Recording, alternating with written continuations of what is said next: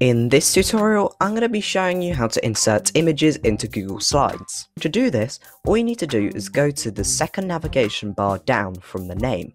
The one with the mouse icon, the text box icon, the picture icon, the shapes icon, and more. Click on the third one along which says Insert Image.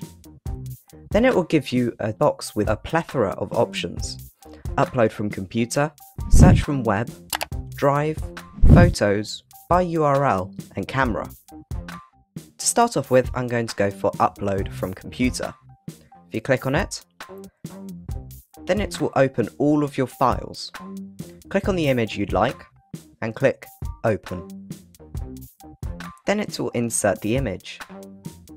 Then you can drag it around, resize it if necessary, and more. Search from web means that you can search for copyrighted images, such as landscapes.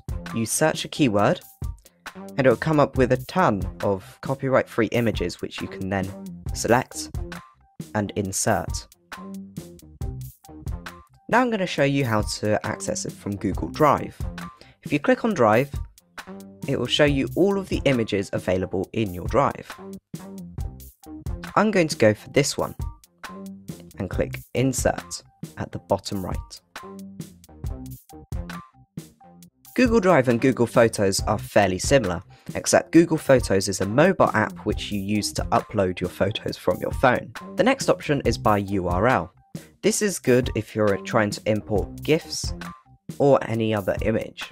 Let's say that you found an image that you like, such as this one. You'd right click and then go down until you see Copy Image Address. Then you'd go back into your Google Slides and then paste it, Ctrl V to paste, and then your image should show up. Then click the Insert button at the bottom right.